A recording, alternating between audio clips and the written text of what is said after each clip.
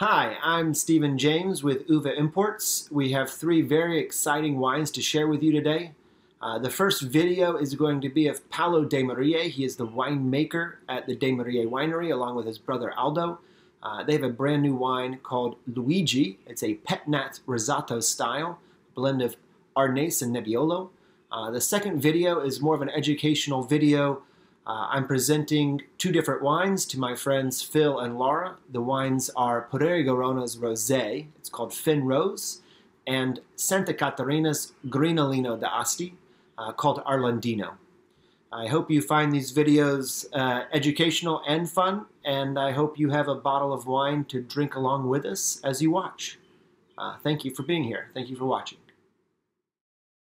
Today I want to introduce Luigi, our Rosato Pet-Nat wine. Pet-Nat is the shorthand for Pétillant Naturel, a natural sparkling or a metodo ancestrale. Our Luigi is 70% Arnese and 30% Nebbiolo. The two grapes have been harvested from our organic vineyard and together they are vinified like a white wine without skim maceration.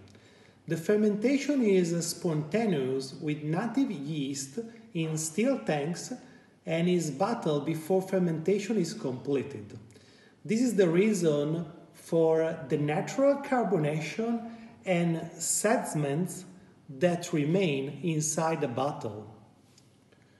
The beautiful rosé color comes from Nebbiolo grape and the bubbles are vibrant with a fine perlage. The bouquet recalls yeast, bread crust, flour, and fruity note.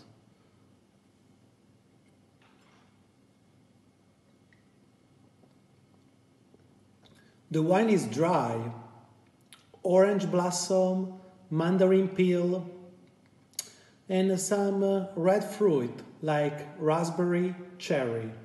There's a nice acidity, the wine is very fresh, pleasant, with a light tannin at the end. The bubble make this wine perfect as an aperitivo or for some fatty, salty food, like hamburger, fish and chips.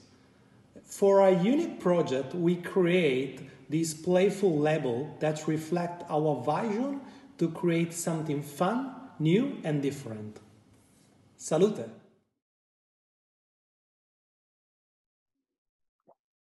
The next wine we have here is, this is an image of Poderi Garona. This is the major vineyard that is on their property. They have just about 3 hectares, about 6 acres of vines planted here in the Boca region, which is very unique in the, what they call Alto Piemonte, the northern part of the Piedmonte region. This DOC of Boca is the highest DOC in all of Piedmont, and it's on an ancient collapsed volcano, which really gives these wines distinction. So excited to have these wines in the US for the first time, and we're tasting the rosé today that just landed. I am just mad about this Fenrose Rosé. The Fenrose, the name comes from the fact that this is grown inside a national park. Parco Naturale Monte Fenera. The Mount Fenera is this national park which includes this, these archaeological sites. Not only did they find one of the Neanderthals here, but also this ancient volcano was formed when Europe and Africa collided to create the Alps. And so it gives you this beautiful picture of what happened here many years ago. And this wine region is coming back from near extinction. The total hectares planted here for Boca is 25 hectares and growing, but it used to be over 1,000 before phylloxera and before the world wars and the Industrial Revolution, which really sort of derailed winemaking production, especially for indigenous varietals in Italy. And speaking of indigenous varietals, this is the famous Piedmont grape Nebbiolo. It's blended with Vespolina, Vespolina adds this wonderful, bright, elegant floral component and just a touch of uva rara. Uva rara is a part of the Bernarda family, which is a unique strain of the uva rara grape is here in Boca. Phil, you have, I believe, the Fenrose Rosé from Poderi Garona in front of you. This is I do. fantastic. Yep, there it is. So real quick, we have a map here. This is the Piedmont, a close-up. If you're familiar with the Piedmont at all, then you know Barolo and Barbaresco. Barolo down here in the bottom. Barbaresco is here in this jumbled mess of different regions in the south. But way up here, where you see a lot less going on, Boca is here in the gray. And even though the DOC for this rosé is the Colline Navarrese, which is the red outline here. This is the Colline Navarrese. All the fruit for this wine is coming from within Boca and from a very old vineyard planted in 1974. Phil, what do you think of the rosé? How's it showing? Oh, it's beautiful. I feel like we've been talking about this wine for a long time. You know, we've been carrying the red Boca from Poderi Garona for a few months now. But I think from the get-go, that what was most exciting, you know, not most exciting, but was definitely exciting for you was the rosé. But I still can't quite believe that they're making rosé off of this vineyard that is so rare and in such small quantities. It's kind of amazing. And the wine doesn't disappoint. Super soft and elegant. Has of course great minerality and acidity and freshness due to the high elevation. It's got this kind of like watermelon rind, white strawberry. You know, nothing overpowering, but just food friendly and really really delicious. You know, in the bottom corner here, you have Renzo Duela. It's his family's vineyards that create this wine. And in you know, his broken English and my really bad Italian, I didn't quite understand why he said it's a very small vineyard that makes this rosé, and why he needed to make rosé with it. He was saying something, explaining to me that it wasn't quite what it needed to be the red wine, but I didn't quite understand the justification. But anyway, the food pairings. What do you when you taste this wine? What do you want to eat? You know, definitely. I think something salty and even again like the prosecco, in that it has the acidity and freshness to pair well with something that's a little more fatty. You know, I think rosés are I mean, they're so versatile. They can pair with such a variety of protein, from poultry to fish to even some, you know, pork and even fuller bodied rosés can with red meats. But you know, I think this one would be great with some heartier seafood. You know, even raw oysters would be fantastic. That salinity and minerality really come out. But yeah, you know, this one to me is not one to overthink when you're debating pulling the cork with a meal, because it's gonna probably go with just about anything. Awesome. Yeah, for me, like shrimp and grits could be really fun with this for sure. Yeah. But yeah, like you said, rosé is probably the most table-friendly, versatile style of wine. When I go to dinner parties and people are like, bring a bottle of wine, I'm like, if I'll ask, well, what are you cooking? And they're like, well, we're just going to have this and that. You know, people are bringing different things. I'm like, all right, I'm bringing rosé. Especially one with good structure like the Fenrose. Well, this is going to be a new experience for everyone who tastes this wine. This wine has never been available in the U.S. before. So super excited to get feedback on these wines. Hopefully people will enjoy this new rosé from high elevations and the northern Piedmont from Vespolina, Nebbiolo, and Uvarara. The next wine we have here is our red wine of the evening. And the first thing to notice here is these beautiful vineyards across from where this picture is being taken. You see the diamonds cut into the hillside.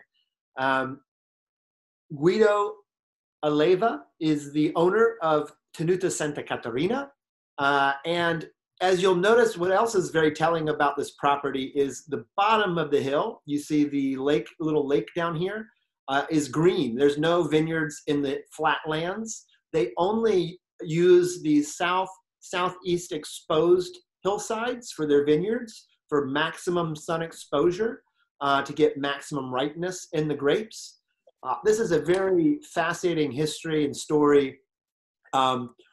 Here, to zoom in on the southern part of the Piedmont, which can get a little, congested here. This here area, just to the north and to the east of Asti, the town of Asti, probably most famous for Moscato de Asti, is actually home to some very important vineyards and many different grape varietals. Here we're tasting Grignolino, the grape varietal here. Grignolino, the root of this word stems from potentially two different sources. One, the word referencing the pittiness of the grape, because it has a higher concentration of seeds in the grape. You can get a little more astringency and acidity in the wine. And also the root word for Grignolino is also referencing an ancient Italian word meaning to grimace, because the tartness of the fruit, the acidity, gives that puckering flavor character, especially if it's not grown on perfectly exposed hillsides, which in most parts of Italy, here in the Piedmont, this grape got replanted to Nebbiolo or Barbera, which were more popular and could fetch higher prices. It's people like Guido at Santa Caterina that are bringing these indigenous varietals that were on the fringe back to the forefront. And he's spared no expense to make some of the best quality wines from Grignolino without the huge markup. So as you can see on this slide, the Benedictine Abbey, which is the basement here, the cellar of this winery, was built in 961 AD.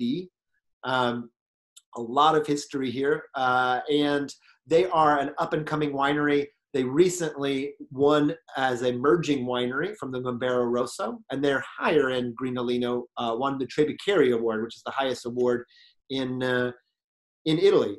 This photo here is Giulia. This is Guido's daughter opening a bottle.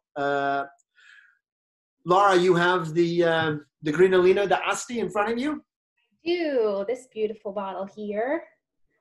So for me personally, this was the first Grignolino I had ever had the opportunity to experience, and it really has me excited about this grape variety as a whole. Right off the bat, nose-wise, what strikes me is just all of the kind of floral notes you get. Has this cool herb thing going on, and so much red fruit. I mean, raspberry, cranberries, things along those lines. And then what I love about it is the kind of has kind of a rustic feel to it, which I feel kind of goes along with the story behind it and the fact that it is just such a time-old varietal coming out of the area, and it speaks to just the beauty that can exist if they put it in the right spots. Indeed. This wine, after phylloxera devastated the vineyards, this wine took a back seat and became a wine, because where it was left in these less ideal vineyards, they became very light pressed, very delicate tart wines. And this Grignolino, especially for this price point, this Grignolino has more fruit and more depth and more texture than just about anything I've tried out there. That being said, in the state of Georgia, there's only a few examples of Grignolino available. This has been received with a lot of success and attention. I opened one last week and was like you, really impressed by this bright red raspberry fruit straight out of the gate. But I also left half of this bottle and drank it 2 days later. And the secondary flavors of leather, sort of dried tobacco leaf, all these tertiary flavors, these earthy notes had come alive. And the wine was just so compelling, having been open for 2 days. It's definitely a wine you could decant and watch it sort of breathe and expand as it opens up. And it shows off some of its little more mature elements that are still to have developed in this very young wine. It's an unoaked style, which helps kind of retain that fruit character. I had it last Saturday night with a rotisserie chicken, some asparagus with mashed potatoes and gravy, and it was perfect. You think about turkey at cranberry sauce at Thanksgiving, anything that you would like that like cranberry note or these tart red fruit components. I mean, even a charcuterie plate with your fattier, cuts of pork. I love a good, jam on the side, something, but nothing too sweet. And this kind of takes the place of some sort of added, dried fruit character. And the general structure of it is always so impressive as well, because I feel like a lot of the things we've described kind of come across as lighter, red fruits, herbs, things like that. But it has this grip and depth on the palate that I feel like could stand up to heavier dishes too. Indeed, for sure. Yeah, a roast would be great. Yeah, I was gonna comment about that wine because the tannic structure, this is one of the few wines that really makes me, I mean, not few, but it's a wine that really makes me think about terroir and the sense of place. And the fact that, I always associate those abundant but fine-grained tannins with Barbaresco and Barolo and Nebbiolo-based wines. But this wine has that kind of similar tannic structure. And Grignolino, of course, probably not too far off from those grape varieties and its heritage, but it's really interesting to think about, is that a characteristic of the region and the Piedmont, and it's just such a fantastically complex wine for a humble price point. And Stephen, I think I learned this from you. I mean, Grignolino, if I'm not mistaken, used to fetch similar prices as Barolo pre-phylloxera back in its heyday. Yes, there's records here dating back to the 1600s, where yes, it was this and Fresa as well were on par. Barolo had not really taken over the scene. In fact, Nebbiolo had kind of started to lose a little of its fashion because we're starting to lose out to some of these other varietals because it was so tannic and difficult to manage. And these wines, you could actually get some real bright fruit notes. So yeah, there's a long history here. Learning about Italian wine is fascinating because there's so many hidden gems that have been in Italy and have been rediscovered in Italy. And I mentioned the phylloxera earlier. If you're not aware of that, it's a small bug, a mite that came from the New World and destroyed the vines, the roots specifically of the Vinus vinifera plants, the grapevines there in Europe.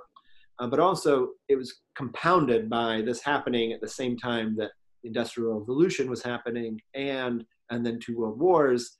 And it really sort of devastated these indigenous varietals that are now, after the 60s, have only started to kind of climb their way back. But they faced more problems with the popularity of certain French varietals like Chardonnay and Pinot Noir and Cabernet Sauvignon, and even Pinot Grigio has dominated the market in Italy. But there's just a wealth of new, unique varietals to discover, and this has been one of my absolute favorite wines to discover from Italy. Thank you for joining us today in exploring the wine of Santa Caterina with their Grignolino d'Asti called Arlandino.